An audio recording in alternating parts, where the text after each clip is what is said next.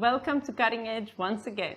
Today's going to be a good day because we are cooking short rib ragu. The first documented recipe with meat sauce served on pasta dates back on the 18th century, and obviously the term is French and came in Emilia-Romagna with Napoleon's invasion. Prior to that, there were meat stews all over the Italian peninsula, but never paired with pasta. Let's get cooking.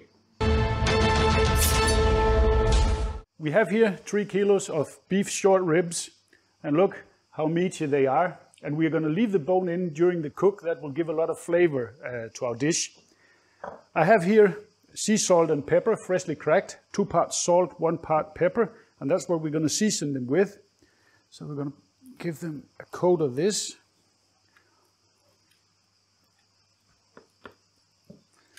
And make sure to pat it in so that it adheres to the surface. And once we are done with this on all sides, then we're going to leave them 5-10 minutes on the counter before we sear them off. Next, it's time to sear our short ribs. I have here a large cast iron pot running on medium heat, around 230 degrees.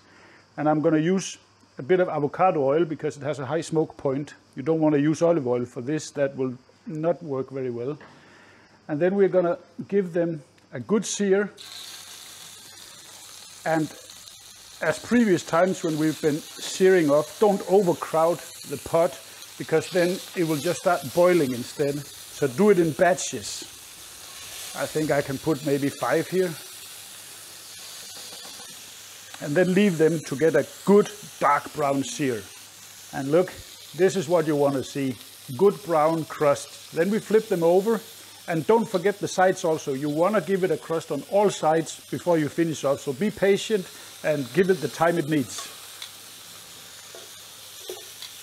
They are beautiful.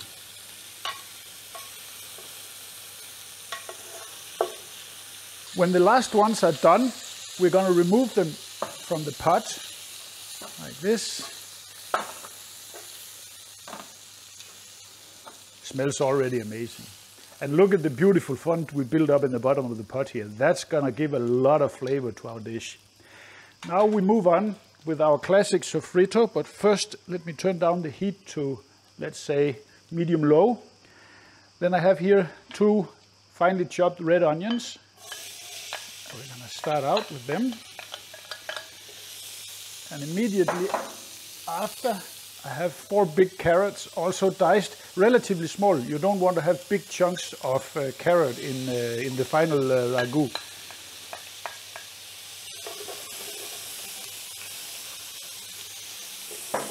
And then we have celery. That's a whole small celery with 6 maybe stalks, 7 stalks of celery, also chopped finely. And now we're going to let that soften up and stir it so it doesn't burn.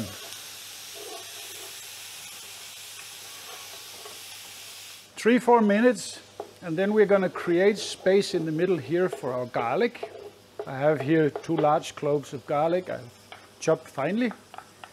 Put that there and allow that to become fragrant. As always, 30-40 seconds, not more, don't burn it. And then we continue with our tomato paste. I have 150 grams of tomato paste here. I'm going to add that to our pot. And we want that mixed in, and then we want to let it fry a little bit to become also fragrant.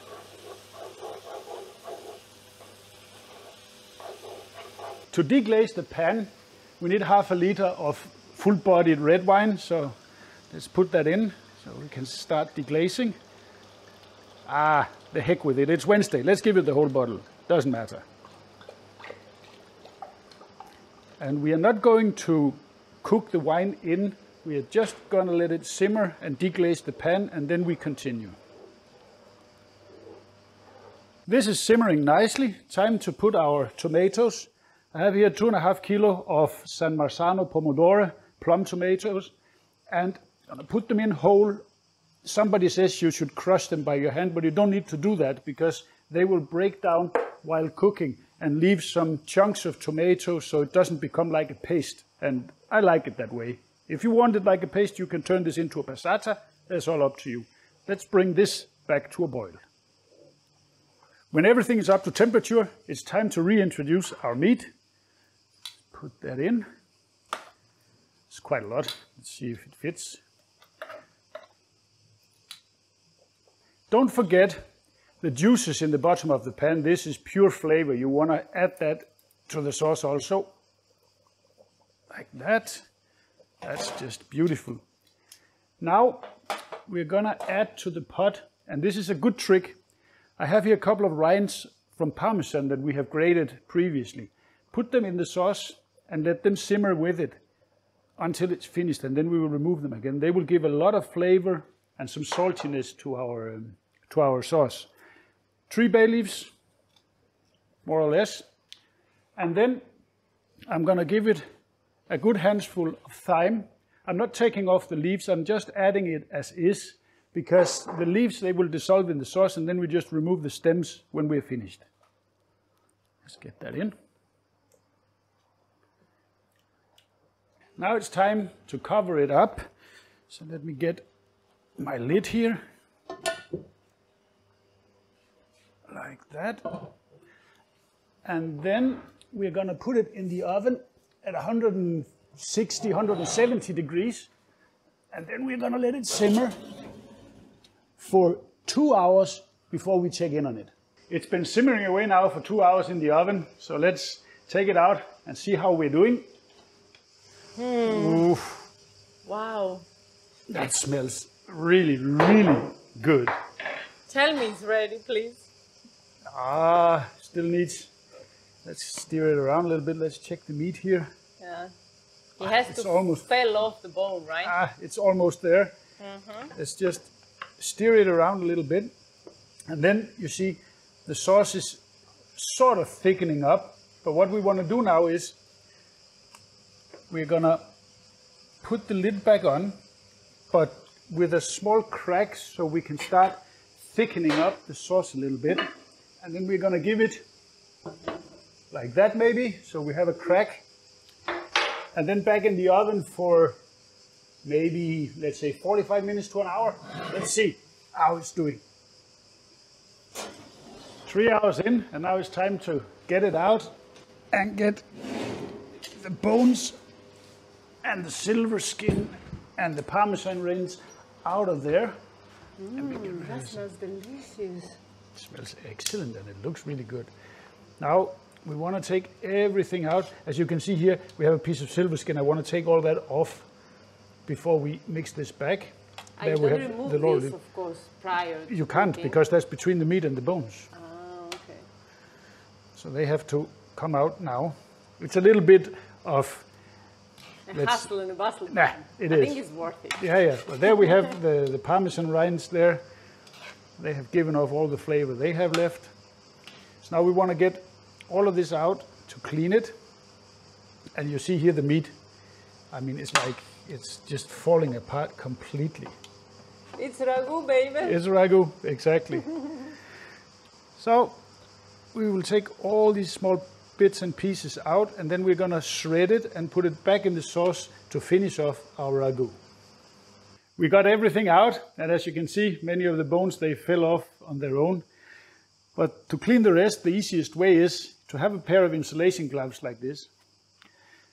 And actually, I use that for all the barbecues when we're doing heavy things, because then you can lift the meat with your hands. Then we have some nitrile gloves to put on the outside, like this. And then it's so easy to clean the rest, because look how it falls off the meat. But this inside here, that silver skin, you want to get rid of that, because that is not very nice to eat. So you want to take the meat off the silver skin.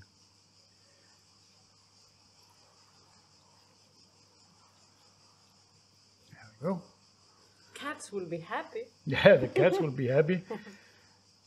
And then we just have to clean the whole lot here and then shred the meat. And how we're going to shred it, simply, it falls apart like this.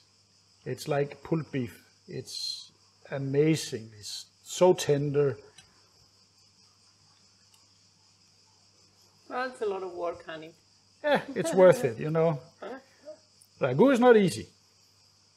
All our bones, laurel leaf and Parmesan rinds, they have been removed, and we've shredded our beef here, and it looks beautiful. Now it's time to get it back in the sauce so that we can bring it back on the stove to heat it back up and taste it for salt and pepper, and also maybe we have to thicken it a little bit. We will see once we get it back there. And everything back. Man, that looks super delicious. Quite thick. It's not I don't think we have to thicken this at all. No. I just want to test. I think it's very nice. Nah, I think it's perfect actually. But we will see. Let's get it back on the stove. There we go.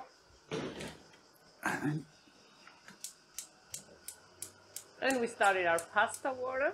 Yes, so we can boil some pasta. For this we're going to use pappardelle, which is a white pasta. You don't want to use like spaghetti because this kind of thick sauce will not stick to it. So you want a wider type of pasta.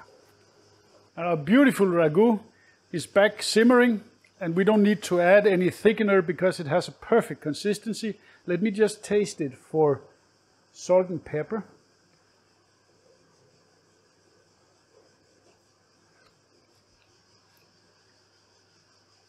No, it's perfect. It has the right amount of salt from the salt on the meat and the Parmesan, so don't need to add anything. This is ready. We just have to wait for the pasta. I look forward to taste it, right? Dive in. Thanks, baby. But the smell is magnificent.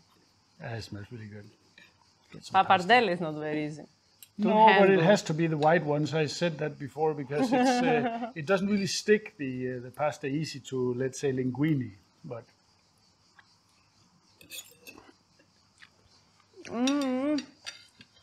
I'm loving it. It's excellent. It's perfect. Very, very good. And it's so savory, you know, and the sofrito gives such a good taste. Not just to bolognese, but to this, it's excellent. Well, I didn't expect anything less from the Italians. Give it a shot.